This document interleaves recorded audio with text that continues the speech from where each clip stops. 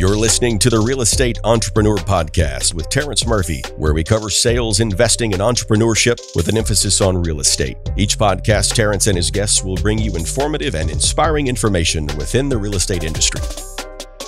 Welcome to another episode of the Real Estate Entrepreneur with Terrence Murphy. I have a quote that I'll start out with. This one's short, and it says, "Everyone looks at the cost of a book, a course, or a coach, but nobody considers the cost of being in the same place 1 year from now." Make sure you understand what you're putting in yourself, the information and the people you're around, and don't be in the same place you were last year. But my guest is Tom. I call him Tom. We got Thomas on here, but I call him Tom. We did some real estate together in the past. I was impressed by his professionalism, his consistency, and welcome to the show, brother.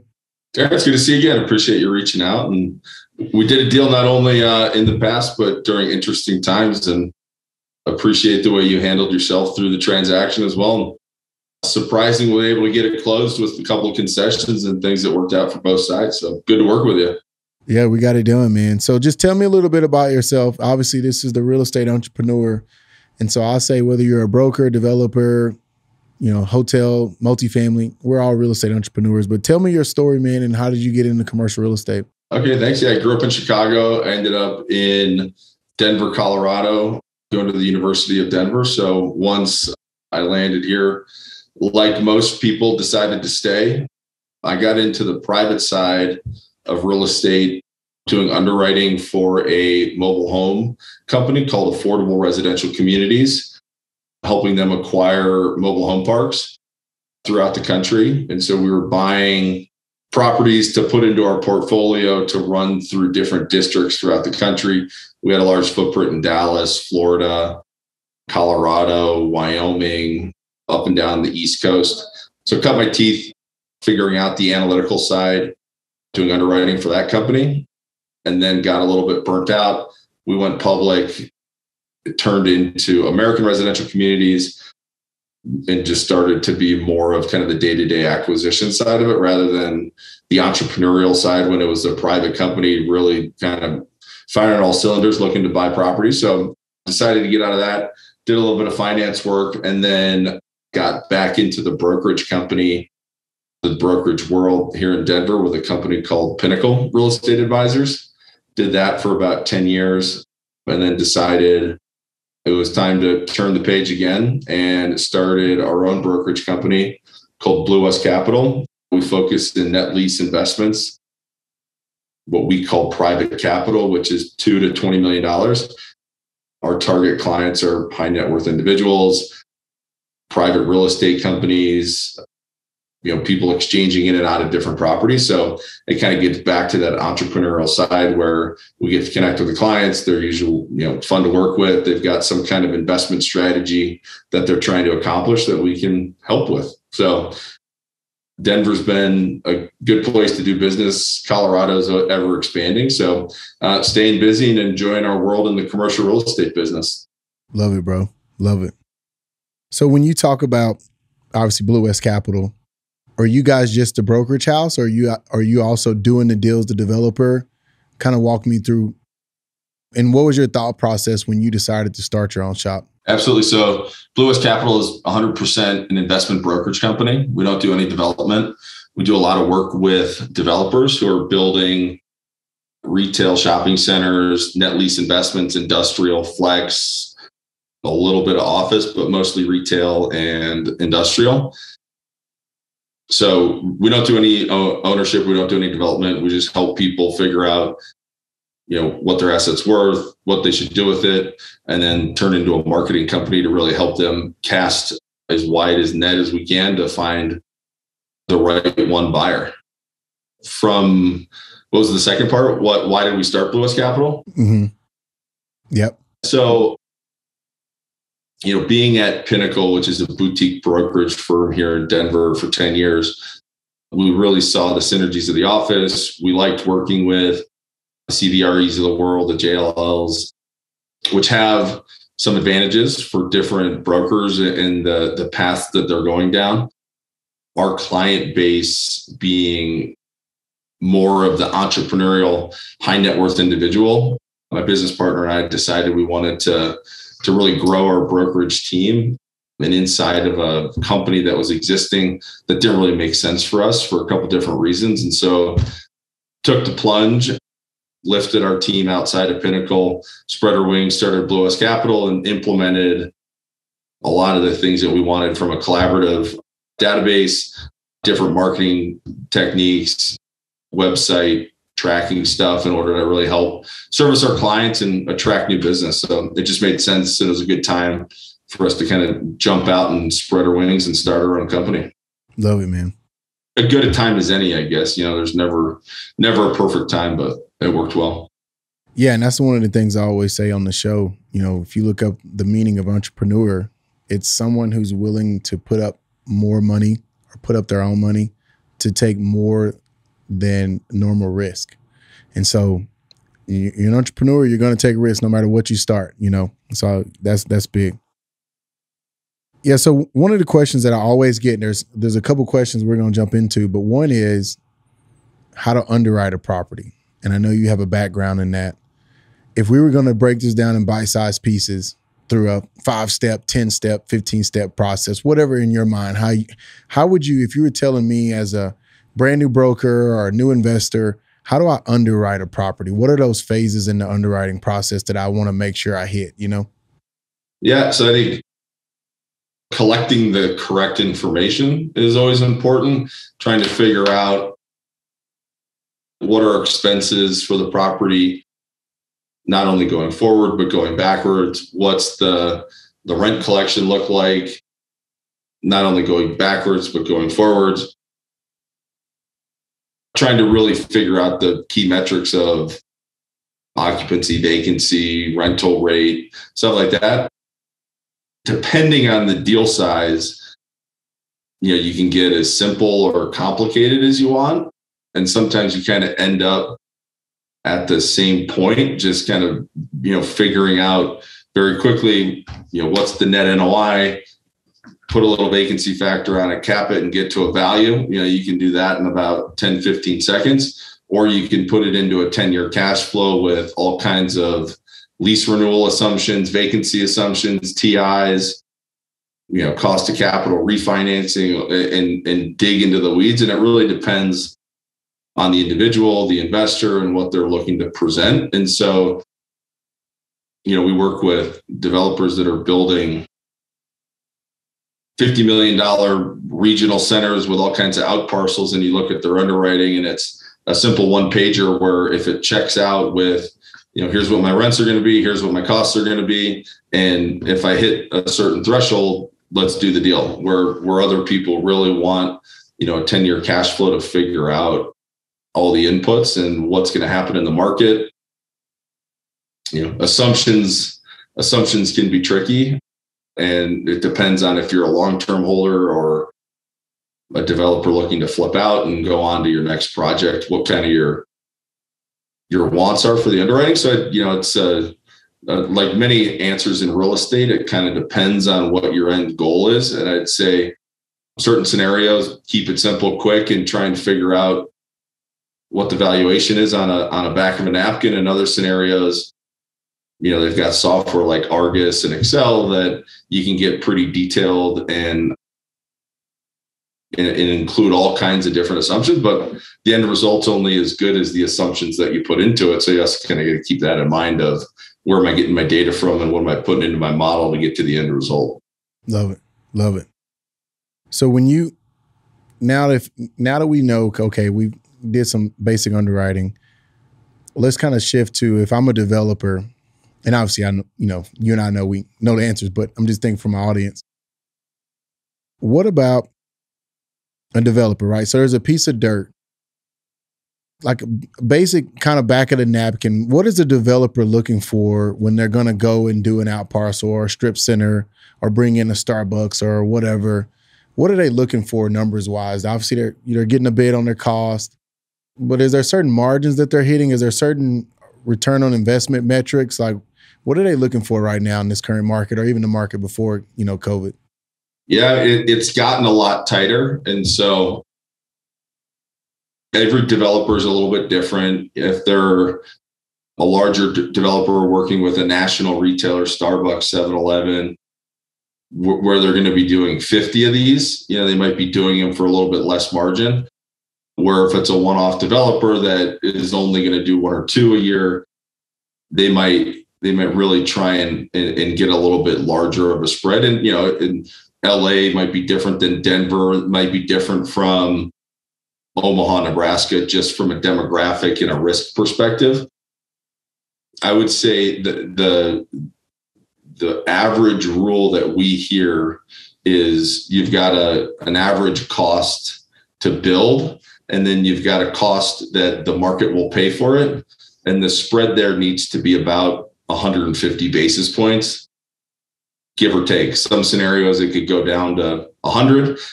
Some scenarios, it could go up to 200 if it's got a lot more risk associated with it. But right in that kind of 150 basis point spread is where a lot of developers or owners or value add guys might try and be. And so what that means is if I'm going to build a multi-tenant retail center in front of a Walmart, let's say, fully loaded costs, land, soft cost, taps, architectural, engineering, all of that, plus my hard costs of building construction, TIs, landlord deliveries, I'd want to build it to about a 7.5 cap. If I thought the market for that was about a 6. So in order to take all the risk, all the time, you got 18 months to 2 years of no revenue. So to make up for all of that downtime, risk, and work, you probably need about 150 basis point spread. Otherwise, the project's not worth it. Yeah, so you need to be 1.50 or more on the cap spread. Yeah. Yep. That's great. That's really good wisdom there, guys. And what is a cap rate? So when people hear basis points, cap rates, TI, tenant, you and I tenant incentives and all these different things, but what is a cap rate and what is a basis point? Cap rate is one of those things that gets, taught in business school and real estate school. And then when people hear it, they kind of freeze in the headlights of like, well, I'm not really sure. And so, you can think of cap rate more or less of just your return on your investment, just like a savings account. And so if you had $1 million in a savings account and received a 10% return on it, you'd get $100,000 out of it per year. If you got a 5% return, you'd get 50 grand. And so reverse that and call it a cap rate. If the net operating income from a property is $100,000 and it's a 10 cap, that's worth $1 million. If the NOI is 50 grand and it's a 5 cap, the value is $1 million. And so it's really just a down and dirty valuation of a property's net operating income to figure out the value. It's like a rate of return on the property's income. And so a 10 cap would be 10 years of income. A 5 cap would be 20 years of income. It's just more or less a return. Now, some of the things you said at your end of your question are kind of below the line of NOI. Like it doesn't include debt. It doesn't include capital expense items like TIs and leasing commissions and stuff like that. So you always want to be a little bit careful of what income you're capping to figure out your value. Does it have a vacancy factor in it? Does it have a TI number in it? Does it have a capital expense number in it? And those are always negotiated and argued by buyer and seller. Seller thinks there shouldn't be any of those in there, and a buyer thinks that all of those should be in there. So that's kind of the more of the process of the deal is kind of what underwriting is real and who's going to believe what. Yeah. And that gets tricky on those deals for sure. Because really underwriting also is someone's opinion. That's the one piece we leave out of the conversation. Like you said, there's assumptions included, and everybody's assumptions. Some people a little more aggressive, some people aren't as aggressive, especially in the multifamily space, because it's a lot of assumptions versus commercial space. A lot of the leases and the renewals are already done. But, absolutely. But multifamily, it's a lot of assuming and assumptions for sure. And when we do some multifamily work, and the tricky part is you look at current versus pro forma, and a lot of people blend the two a little bit because the leases are only 12 months at a time. You might have 25% of your building renewing in the next 3 to 4 months. And so the underwriter will take, whatever the highest leases were that were signed recently and kind of flow those through the entire rent roll, which in commercial, if you've got a fully leased building, you're usually taking more of the in-place income or the in-place leases to try and figure out the NOI or the value. Mm-hmm. So what's one lesson that you learned that you know now that you wish you would have known when you got into this space? Like if you said, dude, if I could go back to my younger self, this is the one nugget that I would tell myself, what would that be? From a brokerage standpoint, I guess the nugget of information I would tell myself is, don't be afraid of the no. Just continue in a brokerage role for the right person. We offer a great service of helping them figure out value or helping them figure out marketing or what their asset is.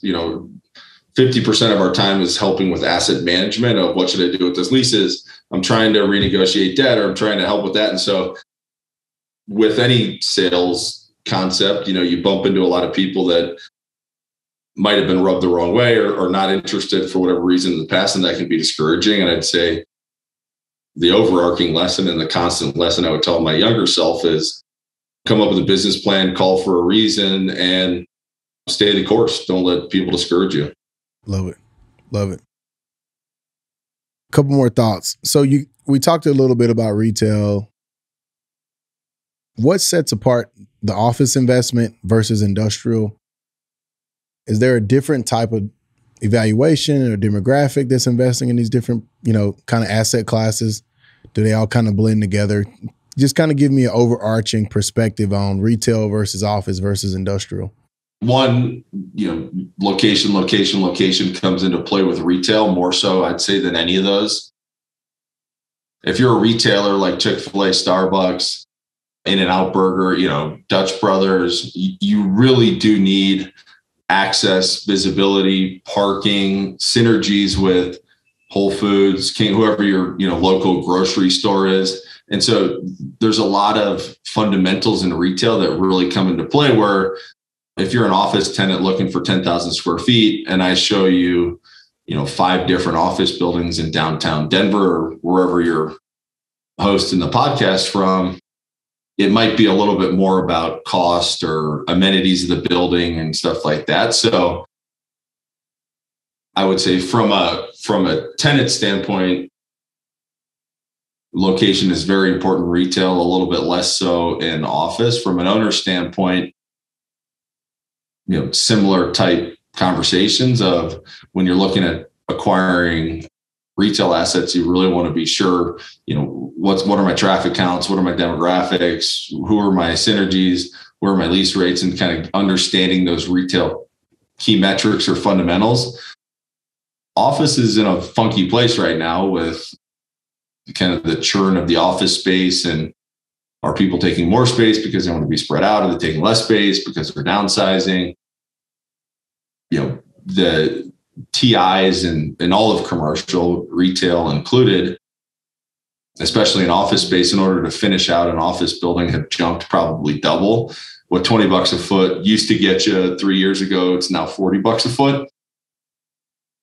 Tenants want shorter leases and more TIs, which hurts a landlord. So you got to be really careful of your kind of going back to your underwriting. What's my lease term going to be in the next 2 to 3 years? What am I going to have to spend to replace my tenants? And is that going to push me into the negative, or is that going to keep me in the positive and really, a fundamentally good investment? Industrial is kind of ever changing. Some industrial buildings are now more expensive than big box retail. So you've seen certain big boxes converted to like Amazon warehouses and self-storage and stuff like that because it's cheaper than what is now industrial. And so as the e-commerce scene plays out, as retailers go to omni-channel where they need fulfillment centers close by, industrials kind of blurring the lines.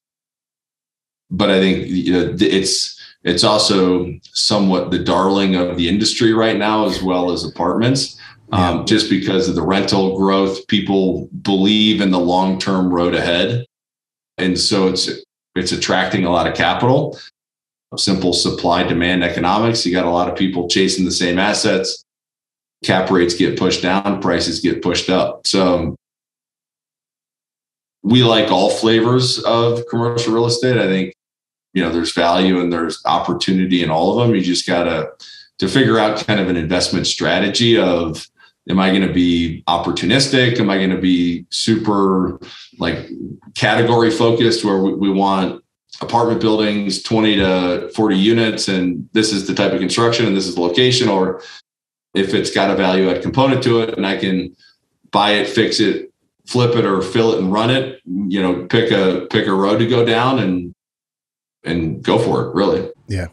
No, that's good. That's actually a great response to it, because they are different. And I think a lot of times, like you said, people blur the lines on industrial because it is ever evolving, especially right now with everything that's happening in the retail commerce space. So, So when you're talking about other brokerage houses, what sets your team apart? Like, what do you feel like, hey, this is our secret sauce, this is what we do really well? What would that be? I mean, where do I even start? It's shameless plug time, bro. Yeah. So there's really two parts to brokerage. There's the asset valuation and understanding the market piece. And so our team at Blue West Capital is highly focused in certain core aspects, whether it be retail, single tenant, class A, B, and C, certain locations. And so they're educated in the process of commercial real estate of what is this worth? What's the opportunity of it? What should a client be doing with their equity? And so we can actually, be more consultants to people that we're talking with, and they find us to be valuable of, what are the options? Or this tenant is trying to renegotiate an option with us, or I've got two partners and we'd want to split up. What could he buy or what could I buy? And we can really be advisors and almost consultants in the process of a longevity of their commercial real estate. And so we try and really make sure we're knowledgeable and educated in the market and our brokerage business. And so that's 50% of it. And the other 50% of a brokerage company is marketing. We want to take somebody's asset to market and let the whole world know about it with all of the emails and phone calls and kind of day to day. We've got a shotgun approach, but also a very targeted approach to making sure we're tracking the right owners. We're looking at the right buyers, the right sellers in the market. Do I know their emails? Do I have their mailing addresses? Am I really making sure that everybody that should know about a property is getting access to it?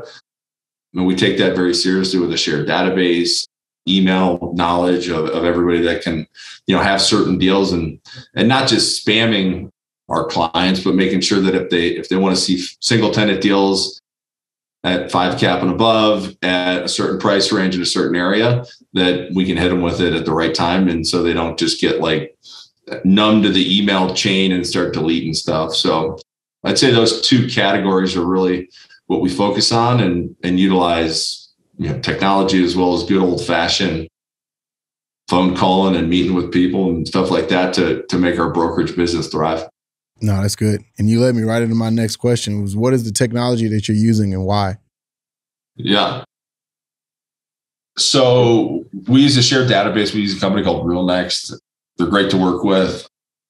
It allows people to share notes, track emails, market to certain people, make sure that certain people don't get information or called or mailed if they don't want to, and, respect their privacy, stuff like that, which when you do have a good deal, they haven't blocked your number or unsubscribed to your mailing list to make sure that they're getting the information that they should.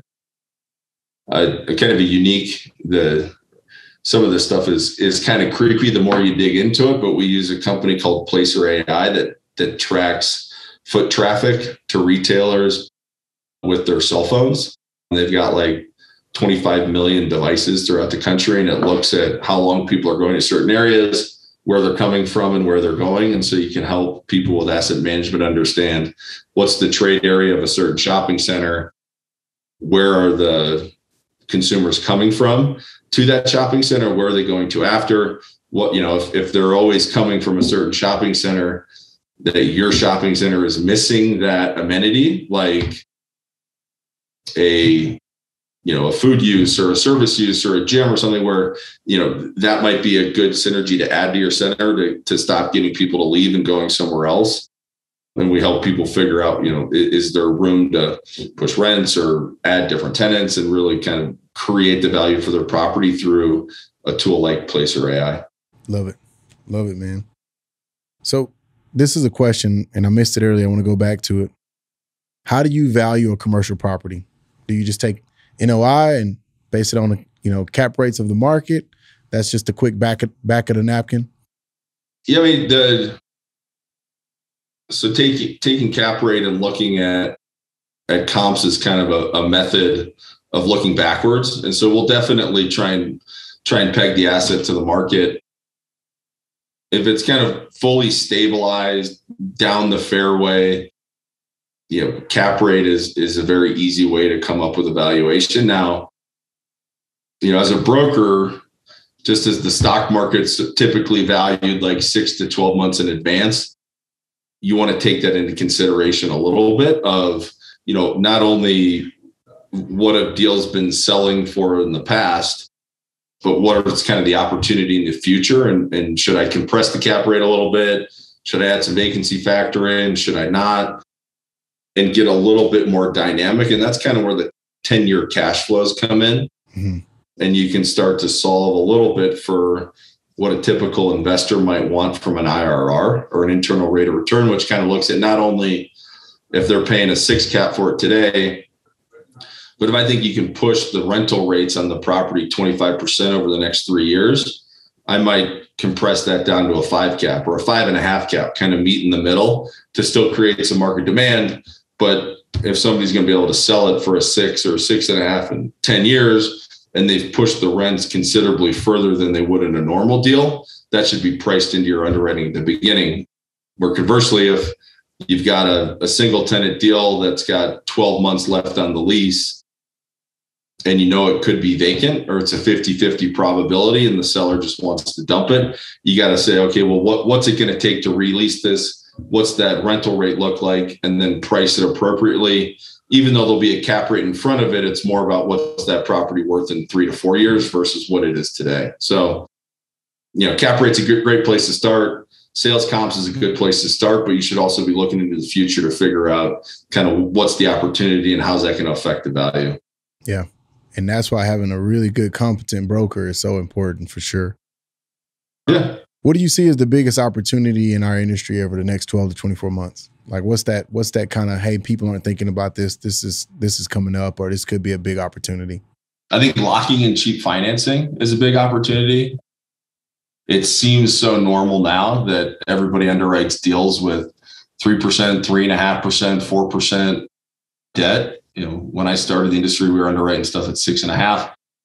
People 10 years older from me that were underwriting stuff at 9, 10, 11% interest. And so kind of back to that cap rate question, the traditional spread of debt to cap rate is about 150 basis points.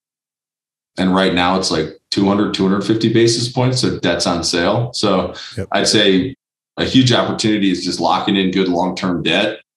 Be careful of your prepays and if you're doing agency debt defeasance and stuff like that. But if you're with the right lender, it can be hugely beneficial to your property. If you haven't refinanced in the last 2 years, call your mortgage broker or call your lender and talk about it with them. Lenders are even doing modifications where you don't even have to refinance. They'll just drop your rate to the market rent so they don't lose the loan. We've seen a lot of clients do that. We've helped a lot of clients do that kind of stuff. And I think the biggest opportunity in outside of debt is just underutilized properties as demographics continue to shift, populations continue to grow. People are moving to Dallas, people are moving to Denver. Commercial real estate is slow to adapt. They either have long-term leases or an owner-user building that's been occupying a Class A corner for a long time. So we've got an investor group that we work pretty hard with that likes to identify Class A locations with C uses, as we call them. And so they've got the underlying fundamentals of good real estate, good location, visibility, parking lot. but for whatever reason, the use isn't at market anymore. Maybe they signed the lease 20 years ago. Maybe it's an auto body shop that should be something else, or, a pawn shop, or an office building that should now be a retail location, an industrial building that should be retail that should be apartment, something that's got a great location that should need a different use. And I think that's a great place to find value in commercial real estate. Love it. Yeah, man, that's cool. Especially with just the density in urban areas and everything that's happening, for sure. Yeah. So I have on here as question is the book you recommend, or the real estate concept you couldn't run your business without. And you said, well, I'll let you answer. What would that be? Never Split the Difference. There it is. I mean, there's a lot of great books. I think, favorite book is a tough question to ask. You think you opened up with a pretty good quote regarding the value of a book. And so I'd be interested to hear what your favorite book is at the end of my answer. But relative to this podcast, Never Split the Difference talks a lot about the way people negotiate and why. And I think we often get into this kind of tit for tat. I want $1 million. You want to offer 800, let's just meet at 900. And, that's a tough way to go into any real estate negotiation. And I think the more educated and ammo you have about your stance or position on value, the better you'll do your client. And so just advising somebody to meet in the middle or come off your price without any reason is a dangerous place to negotiate from. And there might be a certain reason, like you went under contract and the pandemic happened and, certain concessions need to happen and things change, which is fine. But there's also times where, economic conditions change and people shouldn't change their price. And so just negotiating to split the difference is a lose-lose, not a win-win. And I think that book goes into a lot of details and gives some great specific examples of tactics and tools to use for people to consider when negotiating. Love it. Yeah. What book do you have? What book should I read? Yeah, I got a couple, man. Robert Kiyosaki's big for me, but, he's got a new one out, Why the Rich Get Richer. Okay. You need to check that one out. Another one is Deep Work by Kyle Newport. Yeah. You're going to love that book. He's a professor, and obviously I won't spoil it, but Deep Work's a great one. Traction. Have you read Traction by Gino Wickman? No. You need to get that one. That one will really help you with running your own brokerage. And just a lot of our, my wife and I own 21 companies. So we set a lot of them up on the EOS. It's Entrepreneur Operating System. Yeah. Yeah. So he's got a 5-book series, but the main one is Traction. And so, yeah. And then Rocket Fuel is his other one. I would read that one. All right. And then the other book I just read is Thinking in Bets. Have you ever heard of that one? No. What is it? Thinking in Bets. Thinking Invest. In Bets. BETS. Thinking Invest. Love it. Man, I appreciate your time, bro. What's your final thoughts for our listeners? And then where can they find you if they want to look you up, man, and reach out to you? What's the final thoughts? And then how can people find you? My final thoughts are real estate's a fun place to be. There's a ton of opportunity. No deal's perfect, right? Risks come as part of commercial real estate. It's not a bond. And so a lot of people get into the weeds of, oh, this isn't a good deal because of that, or this isn't a good deal because of this risk. And you just kind of need to sensitize your underwriting or your model to figure out, okay, if this happens, then what happens? Or if this happens, how am I going to deal with it? You don't want to jump into a bad deal, but starting the process, I think, is the most key part. If anybody wants to find me, Blue West Capital is my company. Tom Ethington's my name. All my contact information is on our website. At least it better be. Otherwise, we got some serious problems. And, email me or, reach out. I'm happy to answer any questions on or offline. Sweet, man. Thank you again for being on the show, bro. It was great to connect. And like I said, man, thank you for your hard work on that deal we did together. And hopefully we do more. Perfect. Well, appreciate answering all the questions. I wish I would have heard more from you, Terrence, but we'll have to connect next time, and appreciate the time and all the questions. So thank you very much. Yeah, man, I want to feature you, man. We'll connect soon, and I'll do all the talking when we jump on the phone call. But yeah, I really want to feature you, brother. There was a lot of great insight on the commercial space. Thank you so much. Absolutely. Anytime. See you, bro. Thank you for tuning into this week's episode of The Real Estate Entrepreneur with Terrence Murphy. Please subscribe on whichever platform you are listening and consider leaving a 5-star review, as that will help us gain traction and continue to bring you knowledge in the real estate industry. For more content, head over to terrencemurphy.com.